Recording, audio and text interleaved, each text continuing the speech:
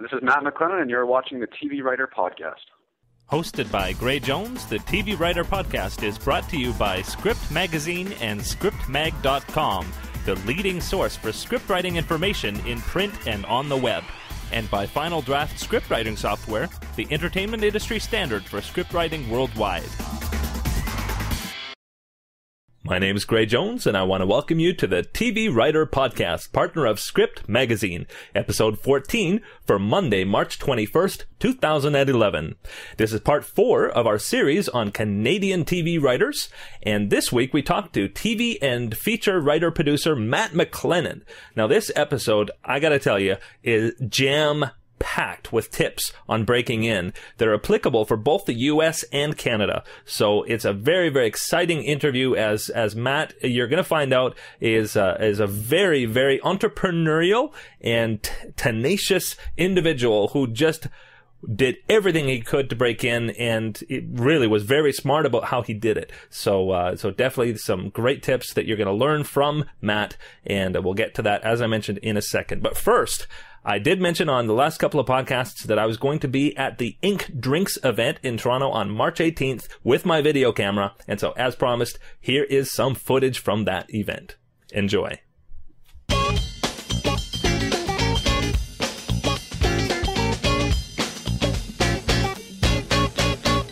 So she was on the podcast, but here we get to see her in real life. This is Karen Walton, best known for Ginger Snaps and a whole lot of other stuff. How are you doing, Karen? I'm very well, thanks, Greg. This is Ink Drinks, but what is Ink Drinks? Ink Drinks is a social night for film, television, animation, documentary, digital creators and writers from Toronto or visiting Toronto. And what kind of writing do you do? Currently, I am writing a feature comedy script, and I do episodic television. I wrote a spec for Flashpoint, and also Law & Order SVU. And so how long have you been coming to Ink Drinks? This is my first time. I'm a virgin, but they're being so gentle. I'm so happy. And what kind of writing do you do? I just finished a feature film with a co-writer, and we're working on getting that made. When is Ink Drinks? How often is it done? In Toronto, we do Ink Drinks every third Friday, and we've just moved to a new home here at the Firkin on King West. And so how many people do you usually have at the events? It really varies, to be honest with you. Sometimes we can have 30, sometimes we can have 70. If we're really busy, we'll have over 100. And tell me the kind of writers that you might get, or some of the shows that they do. Oh gosh, there'll be writers here from most of the Canadian shows on air. There are Flashpoint writers, there are animation writers where you would recognize their titles. There are some of the writers from 13 are here, some of the film writers and documentary writers. Basically, almost everything you see made out of Toronto or written by writers based in Toronto, sooner or later they show up here. And we're back. So that was the Ink Drinks event, which was a ton of fun. And if you want to find out about more of the Ink Drinks events, not just in Toronto, but in other Canadian cities, definitely go to Facebook and search for Ink Canada. Or you can follow Karen Walton on Twitter at Ink Canada, and she will be sure to let you know about those events. I do want to remind you that there is some homework on the table, and time is running out. Of course, I'm talking about the TV Writer's Workbook by Ellen Sandler. I'm going to be talking to Ellen on April 1st, and so I urge you to go to tvwriterpodcast.com. You can order the book from the mini Amazon store that's on that site. It's under $11, very, very cheap, and make sure that you receive it in time, that you can read it, and it's not that long. It's about 260 pages or so, so you should be able to get through that pretty quickly. And send your questions to mail@tvwriterpodcast.com by March 30th. And even if you don't actually send your questions in by then, it's very helpful for you to read the book before the interview is released the first week of April, so that you'll have a greater context for the interview and to be able to understand her great teachings about TV and feature writing more deeply. It's an awesome book anyway, and a worthy book to be on your shelf, especially at that low price. And I'm very excited to welcome a new sponsor to the podcast, and that's the Toronto Screenwriting Conference, which is taking place on April 9th and 10th.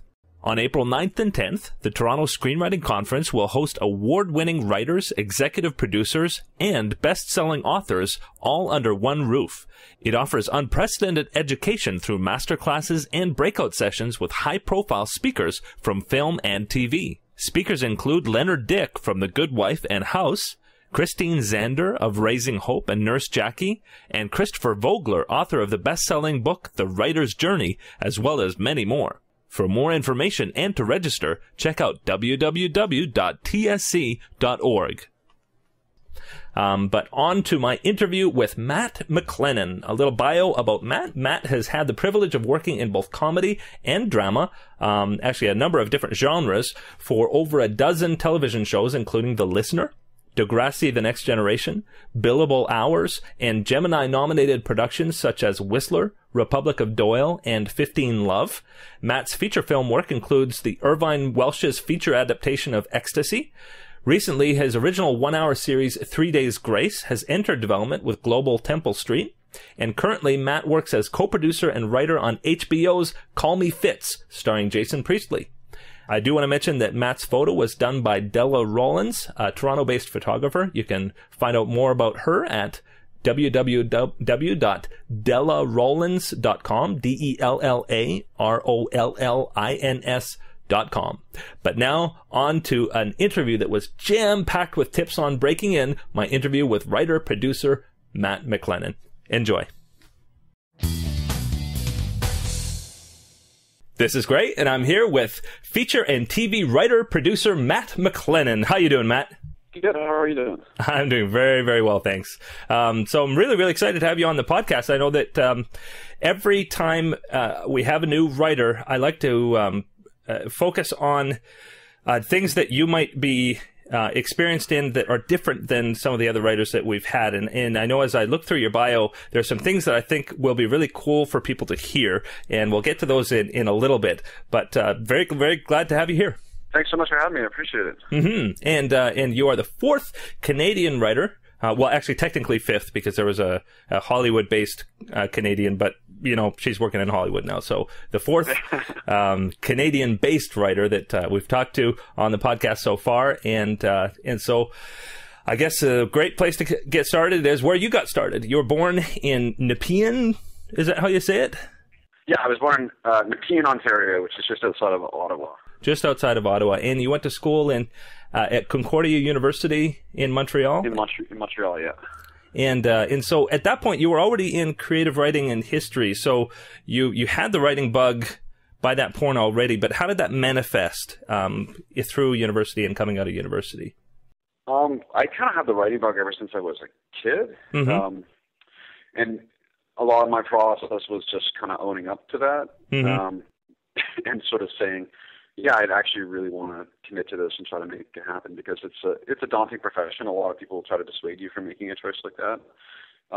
And so I worked after high school, which was a kind of a tumultuous experience for me. I went and just worked for a few years. I planted trees. I served French fries at a fast food court. I did all sorts of crazy jobs. And basically, looking back on it now, I can sort of string that together into a narrative of this, trying to avoid, making a commitment to trying to jump into writing. So I had a girlfriend at the time, and she kicked my butt and got me to sort of realize that I needed to commit to being a writer. So I went and committed to taking the creative writing program at Concordia. I had gotten accepted at other universities for English and stuff, but I felt that was sort of like a half measure. Like, if you want to write, you should go write, and that's what you should be doing. You shouldn't be, if you're. I feel like I felt like at the time, and I still kind of feel like if you're walking into writing with a backup plan, then you haven't really committed to it, and I think you really have to commit to it if you want to make it happen, because it's very challenging for a lot of reasons. And so you got into playwriting at that point. I started out, so at Concordia, you could choose your major when you were in creative writing, and I started out as a poet, believe it or not, and prose was my secondary focus. And I kept writing these short stories, and one of the profs said, these are great, but unfortunately they're all dialogue and plot, which means that they're plays. And I sort of scoffed at that because, I was 20-something and knew everything, and and said, I don't write plays. But he was a smart guy and a really good writer. And so I said, you know what, I've got an elective. So instead of taking an elective, like some bird course, I took playwriting, and that's where I met a guy by the name of Michel Chaquette, who taught playwriting, and he also taught screenwriting. So after I took his playwriting course, I took a screenwriting course, and sort of the poetry and prose went by the wayside, in part because I was horrible at it, and in part because I felt it was a little bit daunting to be gearing your life towards creating, work that doesn't really have an audience. There was a reading I went to, and I sort of realized everyone in the room was a poet or a friend of a poet, and I was like, well, what are we writing here, Uh-huh. So that's why I made the transition into screenwriting and playwriting. I did a few plays in Montreal and tried to get into playwriting in Toronto, but it was very difficult, and ended up getting into the business as far as the screenwriting goes. Mm-hmm. And so you started out near Ottawa, you went to school in Montreal, your plays brought you to Toronto, and then you stayed here? No, I had a girlfriend at the time. She was an actress. And we were very much the starving artist sort of trope. And she wanted to go to theater school, and the options were London, New York, and we were too broke to do that, so the other option was to go to Toronto. So she came to Toronto, and I was happy with that decision as well because it's one of the epicenters of writing work in Canada. So I thought, okay, well, we'll try this out, and so we did that so that's how I ended up moving to Toronto. Yeah. Mm-hmm. And so your first gig was as a production assistant on a Nero Wolfe mystery. Yeah. And you also mentioned that you worked as a script reader. Was the script reading before or after that? It was kind of concurrent. Mm-hmm. My game plan was, I sort of came to Toronto and I was like, okay, well, obviously I have to get into the business to get to know everybody. So I basically stole an email list. I won't say from where, so nobody replicates this, because it wasn't a good idea. And I emailed, I think 500 people. Mm-hmm. And I didn't send a form letter because I thought that was impersonal and it just felt wrong. So I actually typed all these letters to everybody. And I said, I'd like to be a writer, if anyone has any idea of how to help me, basically. And the responses to that varied from where the hell to get my email address to give up all hopes on there's no way the business is floundering, you'll never make it. And then there were other people who were like, you're kind of crazy, but I think I have either a tip for you, or I have a friend who might know somebody, or so part of that email bomb resulted in me getting an interview for Nero Wolfe, but as Maury Chaikin's assistant. What? Maury Chaikin's assistant? Wow. Yeah, Maury Chaikin was on that show. He played Nero Wolfe. Mm-hmm. And so I met Maury. He was a great guy, but unfortunately it didn't work out. He had a different idea for who he wanted for an assistant, and so I ended up as a production assistant on Nero Wolfe. So I tried other things, like I tried to apply for playwright resident stuff or playwriting programs or stuff like that, but none of that panned out. So sort of like get a job in the industry or get a job out of the industry.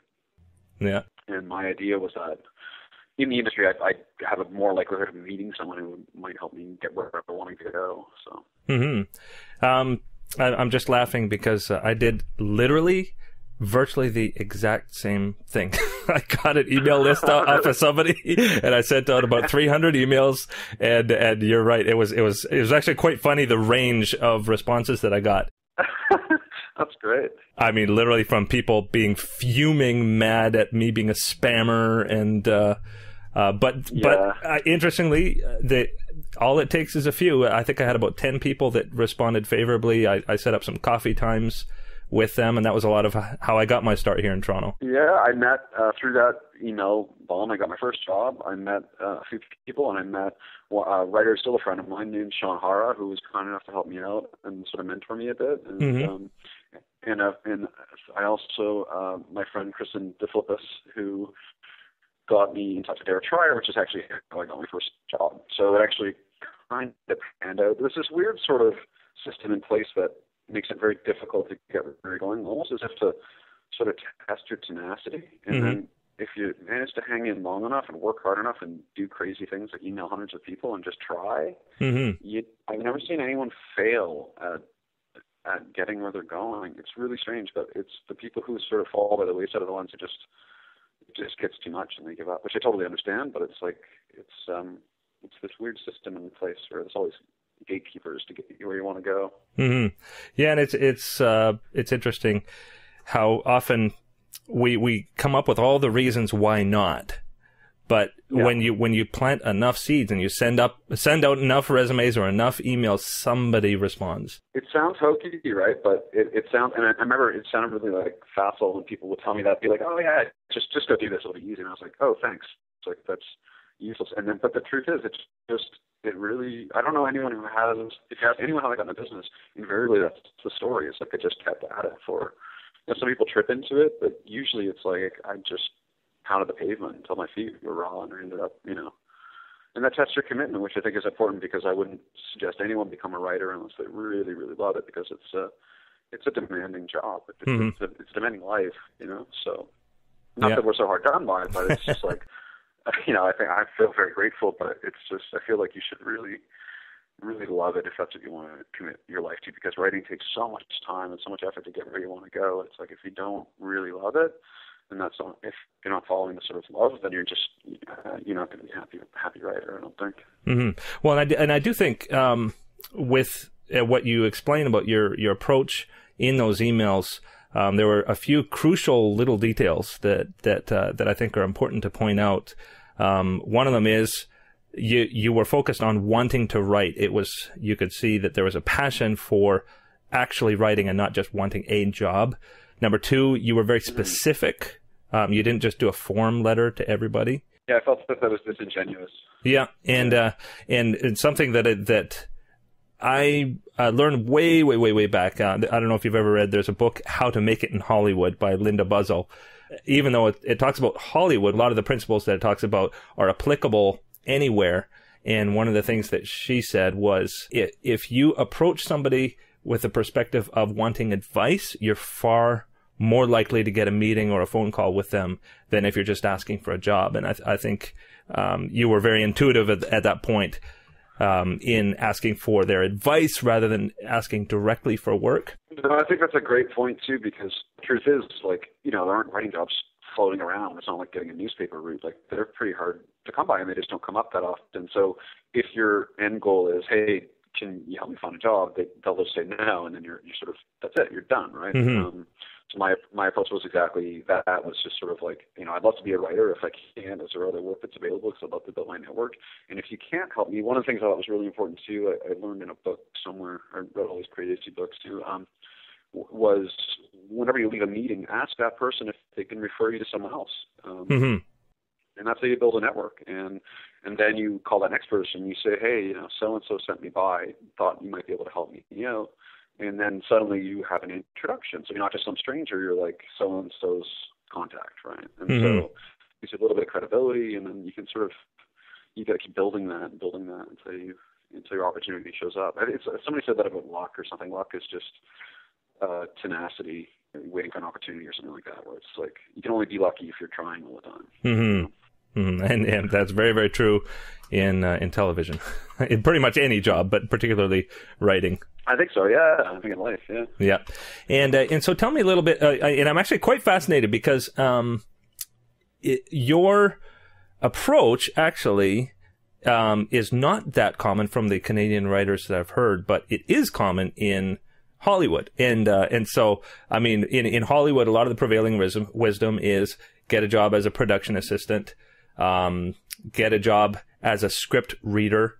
But I haven't talked to anybody in Canada yet who actually worked as a script reader. So I'm very fascinated about this. Tell me about being a script reader. You worked for Telefilm and Alliance Atlantis?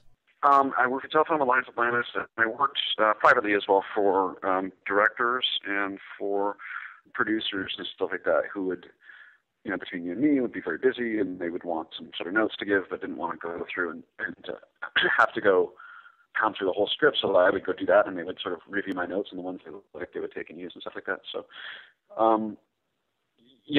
didn't. The thing is, I didn't have a real mentor or anyone to sort of, I didn't have any guidance. I remember emailing the guild and sort of asking, and I couldn't find any information, and so it was just sort of like, I just broke it down, this really logical idea. So I was like, well, if I can't be a writer right now, I'll have to accept that, and I'll work on my stuff and try to get better at writing, and then I'll try to find other jobs which will, sort of help me, because while I'm working, I'll be learning, right? So, mm-hmm. so the idea was like work at a bookstore, and I felt like that was like an option, and then I could have more time to work on writing. But I was like, if I work in the industry, at least maybe I'll brush shoulders with somebody, and who knows, right? I mean, that's how things happen.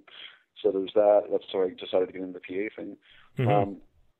And then as far as script reading goes, it doesn't really exist on script readers, which I think is, to this day, I think is kind of crazy, because you pay a script reader a couple $100 and they can, go through all of your scripts and find do a real quick pass to tell you if you've got a really great script or a bad one, and then you don't waste a lot of time. You might find the next big hit. You never know, right? So I tried to find out who hires readers, and Telefilm was one. Harold Greenberg Fund is another, and then Alliance Atlantis at the time was still sort of doing some feature work. Mm-hmm. And so I'd read a book. I have it on my bookshelf still somewhere. It's called Reading for a Living. Oh, okay. Which I would recommend anyone read. It's great actually in terms of just learning some basic stuff about stories. And it's from a guy who worked for years as a reader in LA, and so he walks you through how to evaluate a story, what a reader's report looks like, all that sort of stuff. And so I can't believe I did this actually. I was like, oh yeah, I'm a reader. So I went and bought this book, and then I generated sample coverage, which he suggested, and then I just sort of said, well, obviously there's a reader job out there. Mm-hmm. And so I went to find them, and then one job led to another, and then I got referral jobs and stuff like that. And some of those referral jobs would lead to story editing work, or they'd lead to writing work as well. So that was my other sort of angle I was working on. Very, very cool. Well, these are all really, really practical methods that I think anybody who wants to break in would do very well to listen to all this stuff. It's funny because I feel like I was kind of insane when I started out, but now that I'm having this conversation, I'm like, oh, that was pretty smart. Like, yeah, we're totally nuts. Because at the same time, I decided after being a production assistant on Nero Wolf, I got a lot of phone calls for I became a director's assistant as well and stuff like that, and I sort of got these calls for that kind of work, and then I had to sort of say, well, do you want to be on the production side or do you want to be on the writing side? Because if you go down this road where you're constantly getting PA jobs and director's assistant jobs, like you're kind of putting yourself on the road to be a producer, maybe, or an AD, or an office production coordinator, which are all great jobs, but it's not really what you want to do. So, like, get back to your goal here. So I said, okay, no more jobs. That's it. I'm just going to. I had a huge student loan. I had credit card debt, and I said, I'm just going to subsist on my credit cards, and one of two things will happen. I will make it as a writer, or I'll have to declare bankruptcy, and then I'll prove to myself that this is just a fool's errand, and I should give up being a writer. Right? Uh-huh. It would be a same part, right? I would never recommend that to anybody. It was just ridiculous. Mm-hmm. So I would pay my rent. They give you those little checks from credit cards where you can write checks to people. So I would do that, run up my one credit card, apply for a new one, and then flip the balance to that one and start all over. Oh, it was insane. It was just like ridiculous. Uh-huh. I was about 3 or 4 months away from being completely bankrupt, being an idiot, like totally just stupid plan. And I was working on writing a spec, and I had taken this great course with a writer named Deb Nathan, who's just brilliant, writer. And I wrote a spec script for 6 Feet Under, which was really hot at the time, and I loved as a show. And that's how I ended up getting my first writing gig. One of the people from the 500 emails that I sent said, hey, I have a friend who's looking for a coordinator. So I met them. They happened to be in Montreal. I happened to be in Montreal, and that's how I met Derek Schreier and Karen Trubetsky, and we gave them my first big break. And that was 15 Love? That was 15 Love, yeah. Mm-hmm. And so tell me about that show. I mean, you were on that show for 3 seasons? Yep. And you moved up. Like, you started assistant story editing, then senior story editor, and executive story editor. Yeah. And I was really interested, you also were a music consultant and music supervisor on that show. Yeah. It's so I was in Montreal, that relationship, which got me to Toronto, it sort of imploded because, life happens. And then I found this opportunity, and so I really had nothing going on except my job, and so I just threw myself into the show. I was so excited to have, a gig. And Karen Trubetsky and Derek Schreier are two of the finest people, to work for. And I mean, honestly, they're just incredible. And they don't say this, but their rule is like, if you want to excel, you want to try something, they'll just let you do it. And so they let me sit in on all these production meetings and sort of go on location scouts and go to post and color timing and mixes and all sorts of stuff, like just to be a fly on the wall and wardrobe meetings, prop meetings, all these things, which years later have come in so handy because you have context when you walk into these things, right? And so I had a few friends who were indie musicians, and they were sort of not caring, they weren't sure what to do about music. And I said, well, listen, maybe I can solicit some people. We don't have this huge budget. We didn't have money for tracks. We didn't have money for music at all, really. And we were block shooting 7 episodes at a time just to try to wring every dollar out and put it on the screen, So I appealed to people who were indie musicians, and I was just honest with them. I'm like, listen, we have X amount of money per track. I know it's horrible, and it's like we're just a poor show, and it really was true. It wasn't a lie, and it was like, if you guys have stuff, like send it in. And this is just when I guess it's like CD burning and stuff had reached to this point where it was like really cheap, and the internet had grown to the point where it was like the place to be for a musician. And so I got flooded with these submissions, and so I just would be working on scripts and working on script coordinating and stuff like that, story editing, and I would just have earphones on and listen to tracks and just go through CDs. I'm trying to do selects for music, and Karen and Derek liked the stuff that was coming out. I mean, indie musicians were very happy because they had that, they could go on a TV show and that would be a credit, and they would get a little bit of money to help them get by, and I was happy because I love music and I love writing, and so it all kind of worked out, and everybody was really happy. And some of those artists actually ended up being quite famous and popular, like Bedouin Soundclash and stuff. I remember it was one of their first albums ever, and they sort of submitted it, and they're now kind of big. And so every once in a while I'll see one of those bands come closer, and I'll be like, that's so funny, they've done so well. So. Wow. Well, that is both fascinating and extremely cool. Yeah, it was really fun. I mean, when you think about it, I mean, who would think about? It just reminds me of just this week I watched that movie once. I don't know if you've seen it. I haven't seen it yet. I've been recommended it so many times. It's on the list, You really should. But it's that sort of thing happens where they need to do a recording and they bring people in off the street, and it ends up being a great recording. But I love that kind of indie approach and not doing the conventional. Yeah, I was worried that we were going to get some session musician who, was sort of doing a money gig or whatever and didn't really care. And the thing is, it's a teen show, right? So if your music sucks, you're doomed, I think. Mm-hmm. A teen show. Because people at that age group, music is just key, right? So. Yeah, well, but at the same time, teens are all about the new thing. And that must have been so cool to have, like, new music that nobody else had heard before. Yeah, it was... I was amazed. I was literally floored by the number of submissions and B, the quantity of talent. Like, I looked at these stacks of CDs and I was like, 80% of these are going to suck. Like, there's going to be some guy who just grabbed his dad's 8-track and recorded in the garage and it's going to be awful. And they weren't. Like, 80% of them were great, and 20% of them were just amazing. So I was just, the talent in Canada is just incredible. Mm-hmm. Now, we're going to step aside for a second, and I know that you're now with Alpern Group for representation. Yeah. But tell me at what point did you get your first agent, and tell me a little bit about that. I didn't have an agent. I did the whole thing. I remember that part of my multi-prong plan was to send out letters to agents. So I read a book on that and what agents want, stuff like that. And so I did sort of cold call letters and had a few meetings, a few agents.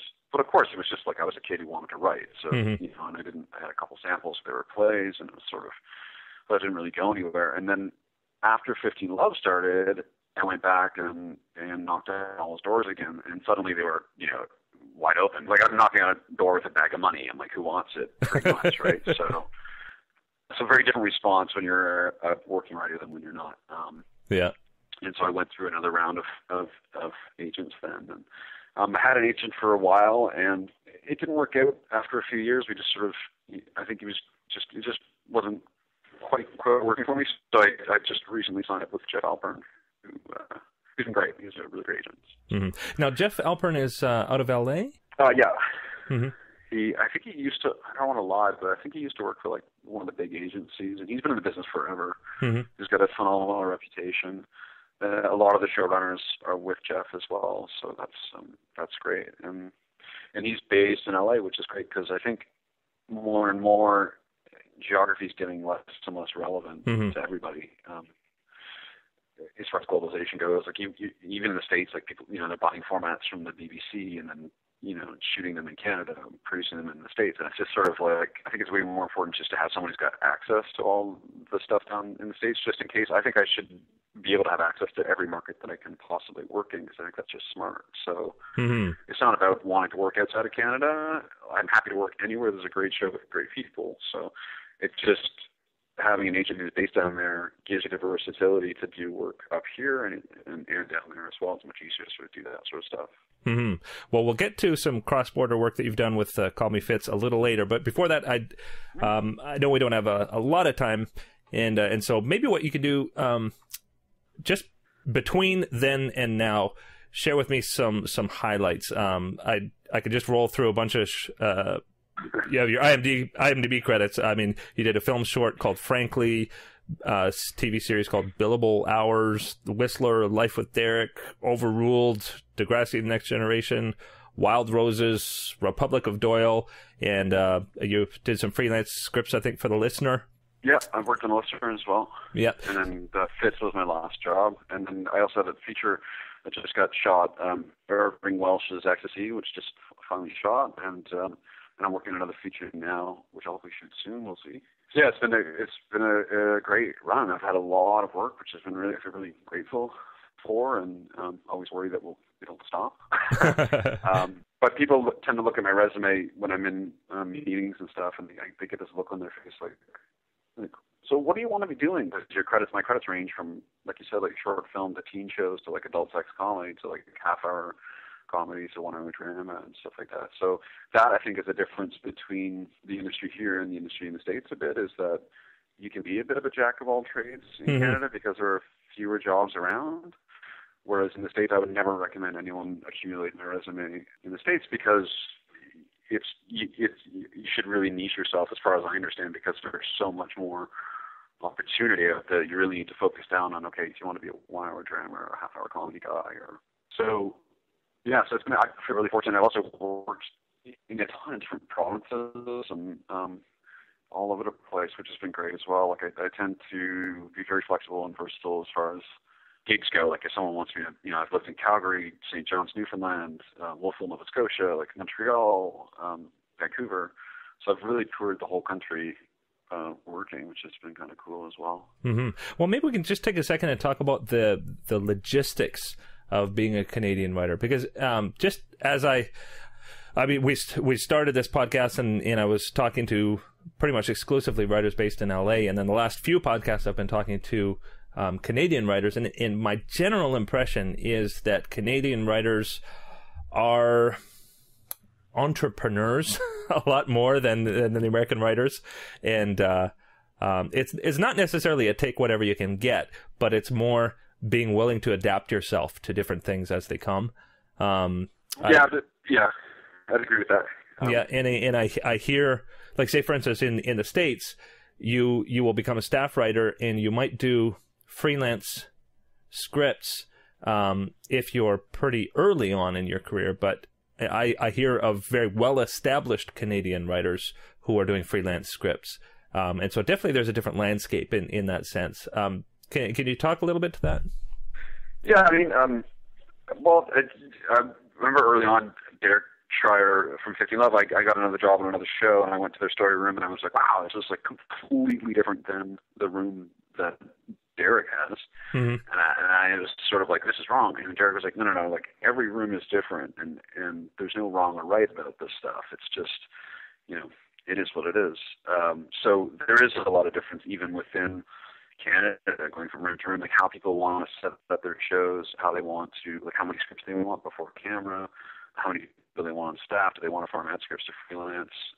There's a lot of variety as far as that stuff goes. But I think it's accurate to say that you really, because of this, like, we don't have 30-person rooms divided into three. There's some insane rooms in the States, which I'd love to be a part of, that are just like giant, So it's a very different experience But the benefits of being up here, I think, is that like with Karen and Derek, for example, like I would never be able to be a first-time writer and be going to all these meetings and seeing all this stuff and, you know, doing music supervising, all this sort of stuff. It just never would happen. So it's like, because there's so few hands on deck, if you're really ambitious, there's a lot of opportunity to learn and to grow and to experience a lot more than you would maybe if you were just one of, you know, a bunch of writers on a show in the States. Sort of a bigger fish in a smaller pond. Yeah, so exactly right. So it's like, oh, I need someone to cover, you know, a casting meeting. So you're like, okay, I can go do that if you want. And so suddenly you're in a casting session, which you're not in a casting session in the States, as far as I understand, you know, unless you're really high up as far as the writing goes, right? Mm. Yeah, I mean, that's one of the chief differences, I think. It's just because it's sort of skeletally staffed, there's a lot more opportunity to fill in the gaps sometimes. If you have a good showrunner who sort of just wants to fire you some extra stuff and just, you know, go cover off on something, there's a lot of opportunity to learn, you know. Mm-hmm. Well, and I think a very important thing is taking those opportunities. Yeah, I think so. And I mean, television is such a collaborative medium. It's pretty incredible because working as a PA and then working with Karen and Derek was interesting because I sort of got to see what everyone does. And on a television show, everyone tends to believe that their job is the most important, and that if they didn't show up for work, that the wheels would fall off and we'd all be destroyed. And everybody sort of feels that way, I think. And everybody's right, which is the interesting thing. It's like every department is key. Every department needs to be allowed to do a great job. And if you see them all doing their job and you sort of get it, you're like, oh, like here's what, you know, we'll do. Here's what people in props do. Here's what people in set deck do. And that's really important, I think, if you're looking to be a showrunner down the road, because it gives you some context for everybody else's day. Mm-hmm. Very, very cool. Well, because of time, I think we'll just get to your current projects now. And I know one that you're really excited to talk about is Call Me Fitz, starring Jason Priestley. Already aired in Canada and will be coming to HBO. Will be coming to DirecTV in April. Yeah. Was on HBO Canada, and you were a writer co-producer on season 2, and you'll be back this spring on season 3 already.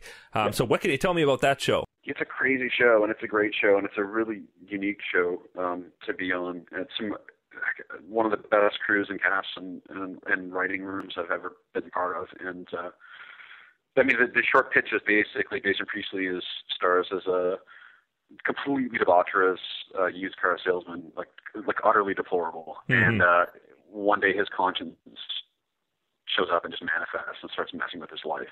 Oh no! Yeah, so it's sort of like, I mean, my elevator pitch for it is, you know, a guy and his conscience walk into a bar. Like, it's just like, and that's where the humor comes from, because I think everybody has those inner struggles with, like, you know, do you want to be the good guy or the bad guy, or how it works. So mm-hmm. That's sort of that's the high concept thing that keeps it going. Mm-hmm. And a lot of physical comedy too. Yeah, there's a lot of some phenomenal actors on that show who are just it's hard being on set because you almost blow takes all the time because they're just so funny. You almost burst out laughing. Mm-hmm. And the other thing is it's a family comedy, which is kind of interesting because Fitz's father, Peter McNeil, is there, and his crazy sister and stuff like that. And it's interesting because they're like completely dysfunctional. It's a bit like, we sort of, not to compare to Archie Bunker, but the father's a bit like that. Like, he's just equally deplorable in a different way. He's like sort of racist and selfish and sort of stuff. So it's really interesting way to look at sort of the dark side of people, mm-hmm. but always with the laugh. So it's not depressing. It's just sort of like, here's my alcoholic racist father. Ha! You know, it's just play it for the funny, you know, as opposed to playing it for the drama. So. Very, very cool. And so you're co-producing, which means that you do have a lot of those other responsibilities. Yeah. So the showrunner is Sherry Elwood, and she's the creative head, and her right hand man is Dennis Eaton, who's just another incredible Canadian writer. Mm-hmm. And so I'm sort of third guy up. So whatever needs to be covered off, because of my experience, I've just done a lot of crazy stuff. So they're just sort of like, they can feel confident sending me to a meeting if they need someone to cover off on that, or, you know, looking at a cut to give notes or anything like that. They can sort of, whatever they want me to do, I'll just cover off and do. Because I came in on second season, they already sort of had a machine that was working, so I just sort of came in and, whatever I can do to help them, reach the goal of creating the second season that they really love. That was sort of my mandate. So. Very, very cool. So in the States, definitely watch for that on DirecTV in April. Early April, late April, when that's coming? April, I think it's 20-something. April 20-something is the first season premiere, so you can get it from the beginning. We have a lot of U.S. Viewers to the podcast. Yeah, it's on DirecTV, and we're hoping it does really well down there, because it'd be great for Jason, too. It's such a cool role for him. A lot of people just remember him as Brandon Walsh from 90210, and this is just a completely different character, so it's kind of fun. Great. So Call Me Fitz is the one to watch for. And also, just as you mentioned, completed production feature film. And now, is this your first feature? It's my first produced feature. Yeah, first produced feature. So Irvine Welsh's Ecstasy? Yeah, Irvine Welsh. So he's the guy who wrote Trainspotting. I don't know if you remember that movie. Oh, right. So it's based on a book called Ecstasy, which is 4 short stories, and it basically takes a look at the sort of ecstasy subculture, and it's a love story, which is interesting for Irving Welsh because he's a really gritty writer, so it's interesting. Very, very cool. And that stars Adam Sinclair, Kristen Kruk, and Billy Boyd. Yeah, who I noticed was on your. Yeah, I know she was on your blog or something, one of your photos, I think. Yeah, actually, I was in LA about a year and a half ago, and had a chance to interview her in person. She is just a sweetie. Actually, the funny thing happened. It was only supposed to be a short interview, but it was on set, and they kept on stopping the interview because they were rolling, and so we ended up just chatting for a half hour off camera in between the takes. So that was pretty cool. Oh, that's cool. Yeah. Yeah. So it's pretty exciting that she's the co-star in it, or the star of it. So looking forward to seeing that out. Yeah, very, very cool. I'll tell you the short version of the story, but I worked as a reader, and I got the script as a reader, and sort of said, here's some issues that I would try to correct. And then he said, well, how would you correct these? And I said, well, story editing work, and I grew into story editing gig. And then I said, well, here's where I propose the solutions, and then Rob Hayden came back and said, well, what if you wrote these solutions? And I was like, That's cool. I didn't really like to write on an Irving Welsh movie. Yeah, I could do that. So, but that was like 2005 or something. And wow. Rob's had a real struggle trying to get the financing together between Canada and the UK and Scotland and stuff like that. So he finally managed to pull it off this year. And so I was just elated to find out that it was shooting. So great. The snail's pace of features. Yeah, exactly. It's like, I mean, that's a story I hear from U.S. and Canada, is it takes so much longer to get them out than, TV is so immediate. Yeah, it's funny because features are like, everything's imminent and urgent, and it's like, it's not going to happen. And then it becomes imminent and urgent again, and it's just sort of like, I sort of thought I had to make a change in my headspace about all the stuff. It's like, there's really nothing you can do about whether or not something's going to get made, or if it's going to get well received, or you can't control the product. You just can't. Like, it's going into a marketplace. All you can control is your process. So it's like, the more you can focus on having a good day and just doing some good work, and the less you can worry about paying your rent and stuff like that, the happier you're going to be, I think. And that's it's aspirational. I'm not saying I don't freak myself out every day worrying about stuff, but very, very cool. I think it's a lot more important to worry. Yeah, it's good. It's good to worry about the process. And so now that you've tasted a produced feature, what's coming up for you? I mean, I know you've got season 3 of Call Me Fitz, but would you like to do more feature work, or do you want to stay in TV, or what would you like to do?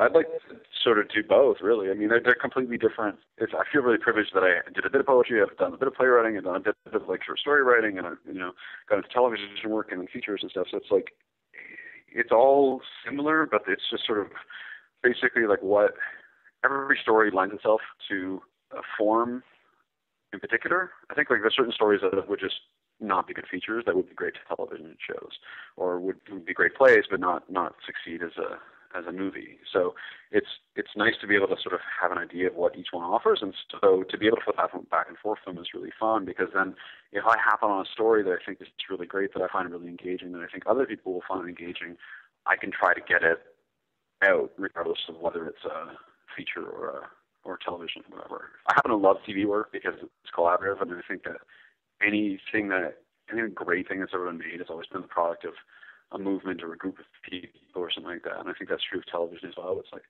we have a great team and a great crew, and it just sings. Like there's just no feeling like that. And it's great because it sucks sometimes to be in a room by yourself, just typing, staring at the wall. Like it's just, you don't know if you're doing well or poorly. And you know, you can get a lot of feedback when you're doing television work, where it's like if you write a stinker script, you know about it, you know, you can fix it. And, or, you know, if you don't have, I remember, you know, some of the best, if you're in a great show, you can walk, you know, you can deal with a problem and walk in a room and just say like, I don't have a solution to this. Anyone else have an input? And then, you know, they get invited in, and then it's like, oh yeah, sure. Like, what if you did this? And then suddenly you've got a solution which isn't yours, and everyone knows it, but you're happy with that. And then it's like, it becomes an hour, and it's a work of hours. You know, it's like everybody's sort of contributing, and then everybody gets invested, and then everybody cares that everything's done well, and everybody just does a little bit more work and works a little bit harder. And I think that's where you make something great. Great things don't come because you just want to make money. Like great things, it just doesn't work that way. So. Very, very cool. Well, I think that's a great place to start to wrap things up. And what I usually end with is if you have any advice to people trying to break in, or trying to, maybe they have broken in and want to get further in their career. I think we've covered a lot of that as we've gone. So, but do you have any other advice that you can give somebody breaking in? The advice that was given to me was just be tenacious. Tenacity is the only thing that's going to matter. Like, if you suck at being a writer, you can learn how to be a better writer. It may take a long time. You may never get really, really great, but, you know, just keep working at stuff. And if you can't find your way in, just keep trying. And because the moment you decide that it's not going to happen, you've decided it's not going to happen, so it's not going to happen. Like, it's just, and it's hard to fight that, but I think that the more stubborn and tenacious you can be, the better off you're gonna be trying to get your way in. Very well said. And so we will wrap it up here. But you're on Twitter? I am. Yeah. Just at Matt MacLennan. Matt MacLennan, MattMacLennan. Yeah, that's correct. Very, very cool. And also, I made a deal with myself when I first started out. Like I said, I didn't have anybody to lend me a hand as far as what to do and learning what to do and finding ways in and stuff like that. So if anyone does want to email me, I'm open to answering emails from people as well, if that helps anybody, because I promised myself I'd be available to help other people because no one was kicking around to help me. So cool. If anybody does want to contact me, they're welcome to do so. And your email address is? Intext, INTEXT, @gmail.com. intext@gmail.com. Well, that is very generous and gracious of you. I know there are not as many mentors as there could be in this industry, and so when somebody takes it upon themselves to do that kind of thing, I think it's a very noble thing.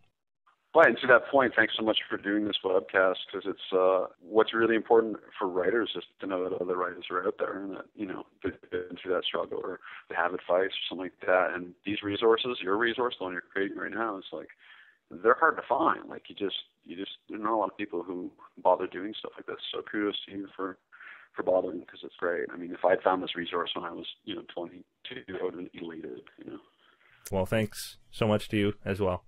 So I really, really appreciate you taking the time. And honestly, I this was just jam-packed with tips that I think are very, very helpful for people breaking in. Oh, cool. No worries.